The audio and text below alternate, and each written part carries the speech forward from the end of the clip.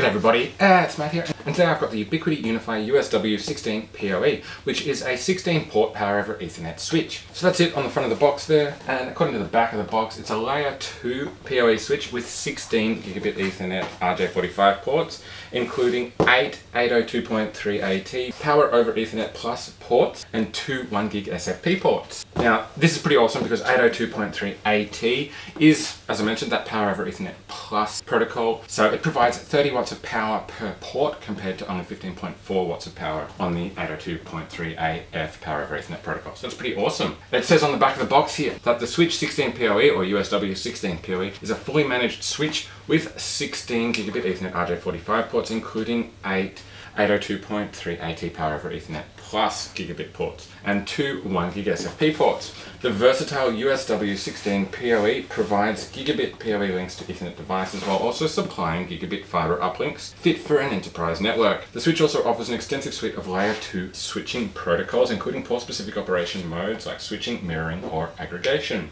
and features a 1.3-inch LCM color touchscreen that concisely displays key system and connection insights. With its 7.9-inch depth, it's easy to mount this compact fanless switch in a Soho rack cabinet. The switch can also be monitored or configured from anywhere with the powerful and intuitive UniFi network web application and mobile app, which I love. So of course it works with the UniFi network application, and the feature list basically covers off all those things that we just looked at from the description. 1.3-inch touchscreen with AR switch management, 8 gigabit power over Ethernet plus ports, 8 regular gigabit Ethernet RJ45 ports, 2 1GB SFP ports. It does have a max 42 watt total power over Ethernet supply though, even though it does support technically that 30 watts on each one of those ports. So that is something to keep in mind if you're putting a lot of devices on this, what the max total power supply is. According to the bottom of the box here, the package contents are obviously the 16-POE switch, and we've also got the rack mount kit and a power cord. So let's whip this one out of the box and have a closer look at it. So on the reverse side of the box, we have our seal here, and it just has a really handy, nice, easy to use little pull tabs.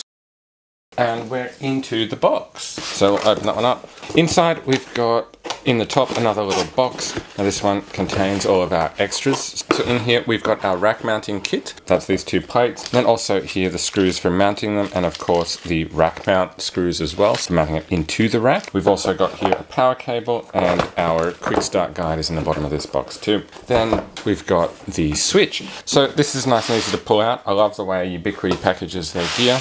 Just remove this foam packaging from it, and then we can just lift and peel from the bag to remove it. And so there we go, that's the USW-16-POE from Ubiquiti. So if we have a close look at this one on the front, we've got our touchscreen LCD panel over here on the left when we're facing it. We've got our 16-port switch here. So the first 8 are our PoE ports. If we zoom in on that, you'll be able to see the icons.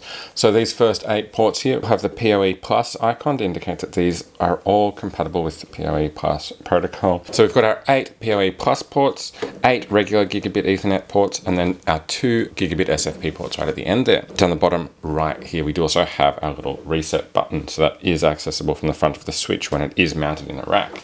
As you can see, there's obviously no rack mounting on this at the moment. These sides are where the rack mounting kit is going to screw on. So that's these plates that were in that accessories box. Got those 4 screw holes there, and basically they're just going to mount onto the side like so, line up with the front, and we'll line up with the mounting holes. So I'm going to do a separate video later on how to set this one up, and so I'll walk you through mounting these and sticking it in a rack mount and so on. So make sure you subscribe to be notified when that one goes live. And then coming onto the back, the only thing we've got here really is our compliance information and our power input, and that's just a standard power input socket. All that's in here is actually just one little card with a QR code on it. So if we open this one up, I'll show you it. You need to have a phone in order to access the quick start guide, because that's it. It's just scan here to get started on this QR code on the front. There's also another one on the back. So we scan the QR code, and that jumps us through to this website from UniFi. And this is basically our quick start guide. It's got all of the components that should have been in the box. So that's 8 of these M8 screws. They're the ones for attaching the rack mount brackets. Then of course the rack mounting stuff and so on. We've got all of our instructions then down here about how to actually set those up, how to install it in a rack, and then of course how to adopt it into your UniFi software system. So these ones are pretty straightforward to set up. So there you go, that is the Ubiquiti UniFi USW-16 USW-16-POE network switch and everything that comes in the box with it. So I hope you found this video helpful. For information and pricing on these network switches, make sure you check out the affiliate links that are down in the description. And of course, give this video the thumbs up and subscribe to my channel for more videos like this one from me, including how to actually set up the rack mounting on this one and connect it up to your UniFi system. And of course, also a bunch of other videos from me on other Ubiquiti equipment like the Dream Machine Pro, the Dream Machine Special Edition, and so on. That's it for me for now. Have an awesome one, guys, and I'll catch you next time. Bye for now.